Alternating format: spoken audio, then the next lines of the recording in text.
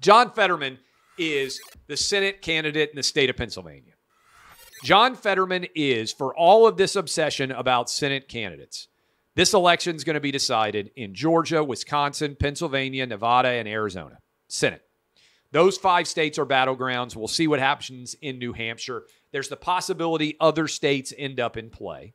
But those 5 are definitely going to be close.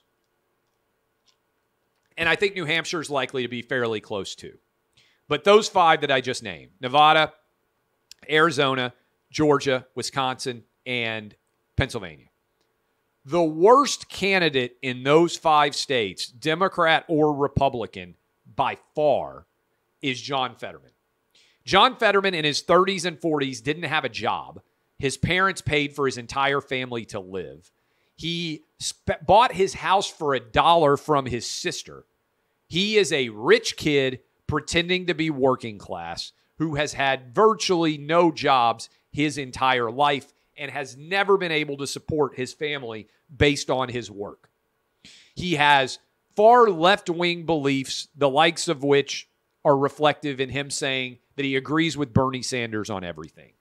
All of that, anti-fracking, believes men should be able to compete against women in sports, doesn't believe in life sentences, thinks murderers should be let out of prison, actually has, I believe, murderers working on his political campaign.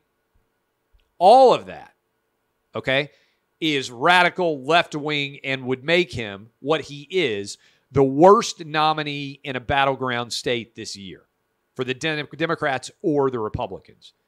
Worse than that, though, is, unfortunately for him, he had a stroke in May and has not put forward his health reports in an honest way. He's refusing to debate Dr. Oz. And I shared a clip with you yesterday. Thank you. Thank you very much. And it's an honor. I live 8 minutes away from here. And when I leave tonight, I got 3 miles away, Dr. Oz in his mansion in New Jersey. You've got a friend and you have an ally. Send me to Washington, D.C. Thank you very much. Thank you. John Fetterman can barely speak.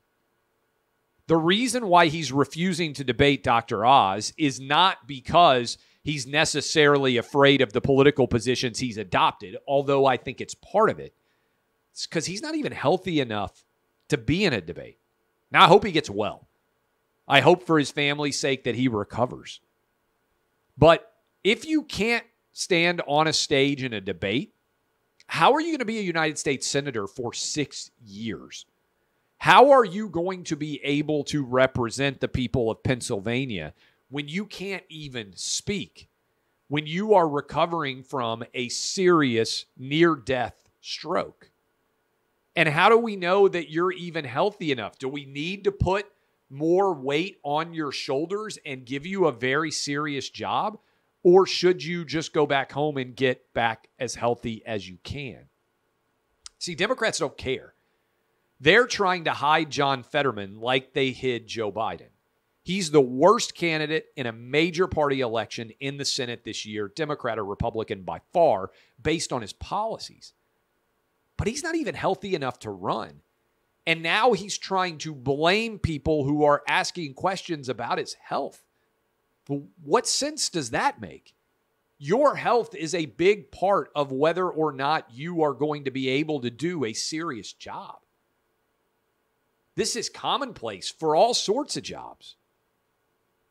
The Pittsburgh Steelers just drafted Kenny Pickett in the first round. Now, it looks like Mitch Trubisky is going to be starting for the Steelers week 1. But if Kenny Pickett had had major health concerns, would the Steelers have drafted him in the first round? Of course not. That's not because they're biased against Kenny Pickett or drawing attention to his ill health. It would be because who the Steelers invest in is really important at the quarterback position. And they can't have a guy who's not healthy enough to play the position. That's why the NFL Combine exists. So if you're going to be more rigorous in the health of somebody who plays football, then you are someone who represents the whole state and is funded by taxpayers. How in the world is that being unfair to John Fetterman? Your fitness for the job, both mental and physical, is the essence of the job. If a quarterback had a broken hand and couldn't hold the football appropriately, they wouldn't get hired as the quarterback of the Pittsburgh Steelers or the Philadelphia Eagles, for that matter.